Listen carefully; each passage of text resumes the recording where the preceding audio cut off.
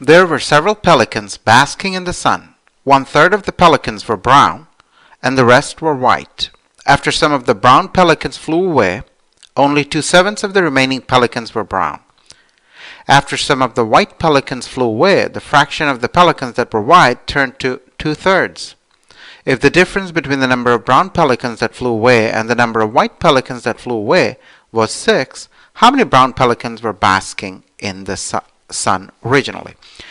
It's a fairly challenging middle school / high school word problem involving fractions, even though it is challenging, but it can be solved without using any kind of variables or algebra. It's essentially an arithmetic problem.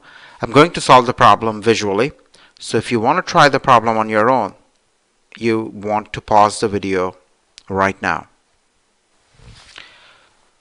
Here I have the same question, original question in smaller font, and a picture. In my picture, I have the rectangle, the entire rectangle represents the pelicans, and according to the question, 1/3 of the pelicans were brown. That's why I have one strip that represents 1/3 of the pelicans. That's brown. The brown strip represents the brown pelicans, and that implies 2/3 of the pelicans must have been white. So the white strip represent the 2/3 of the white, 2/3 of the pelicans, which were white. Now what we're going to do is we're going to work on this line after some of the brown pelicans flew away.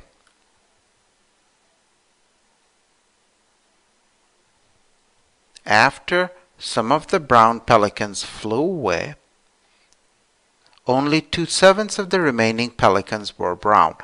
How do we handle that line? It's a very important line. Now you have to understand some of these brown pelicans are flying away. And after some of the brown pelicans are gone, if you consider all the leftover pelicans, 2/7 of those will be brown. But this brown strip is going to change. So it's hard to draw my picture here. But if 2/7 of the remaining pelicans are brown, I can infer that 5/7 of the remaining pelicans must be white. And since the white pelicans don't change here, only the brown ones are flying away, I am going to divide the whole rectangle into 5 equal parts, and I'm going to tell you why that's a good choice. So let me go ahead and do that. So I'm going to cut the whole thing into 5 equal parts. And why? Because I know after the brown pelicans are gone, the white pelicans must represent 5/7. So this is 1/7 of the remaining pelicans, 2/7 of the remaining pelicans, 3/7 of the remaining pelicans, 4/7 of the remaining pelicans, 5/7 of the remaining pelicans. Well, I need 7/7, so 6/7, 7/7. So this must be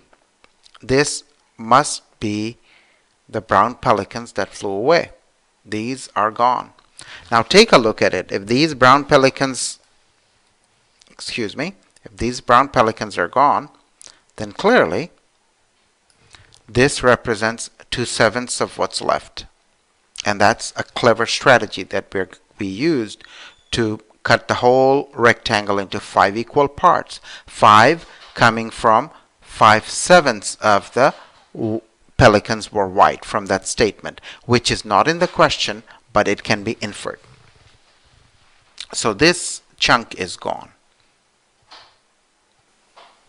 What we have done is we have removed one of the chunks of the brown strip, because those are the brown pelicans that flew away, and what I was left with, or what we were left with, is 2/7 of the pelicans were brown, 5/7 of the pelicans were white.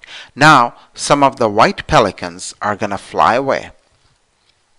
And what happens then? This is what we are working on. After some of the white pelicans flew away, the fraction of the pelicans that were white was 2/3. Once again, some of these white pelicans are going to fly away now.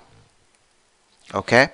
Some of these white pelicans will fly away, and after some of these white pelicans fly away, only 2/3 of the remaining pelicans would be white. From that, I can infer 1/3 of the remaining pelicans would be browns, and that tells me this must be 1/3 of the remaining pelicans. This is a very important step, and you want to make sure you get it. This must, from the green underlined line, I can infer that this has to be 1/3 of the remaining birds. If the white portion, after some of the white birds fly away, white pelicans fly away, the white portion should be 2/3, so that means the brown portion has to be 1/3.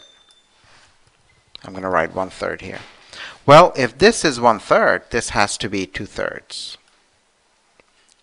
because 1/3 plus 1/3 is 2/3. So that tells me these two parts represent the two pieces or two chunks of white pelicans that fly away.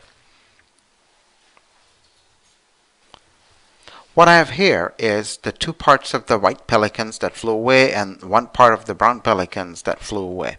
And we are going to finally do a little bit of math to get to our main part of our question and get to our answer actually. If the difference between the number of brown pelicans that flew away and the number of white pelicans that flew, let me change the thickness of my line was too much. It was too thick. So let's try it now. If the difference between the number of brown pelicans that flew away and the number of white pelicans that flew away was 6, how many brown pelicans were there originally in the sun?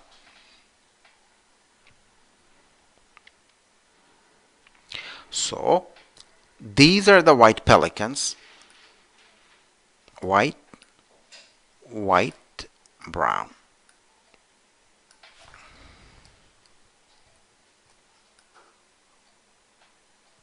Okay, so these are the white pelicans. This chunk represents brown pelican. The difference between the two groups is 6. So that tells me each box must represent 6 pelicans. You really have to understand this.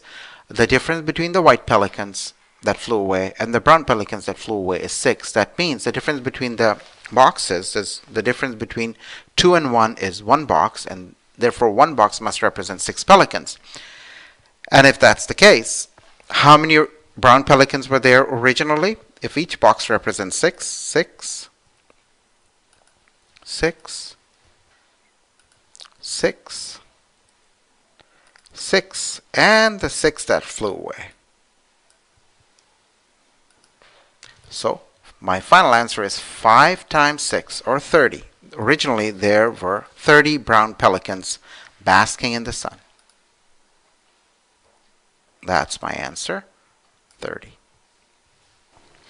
If you're wondering what pelicans look like, that's what they look like. The one on the right hand side is the brown pelican, and the one on the left hand side is the white pelican, and you can see them among other places. You can see them in Florida.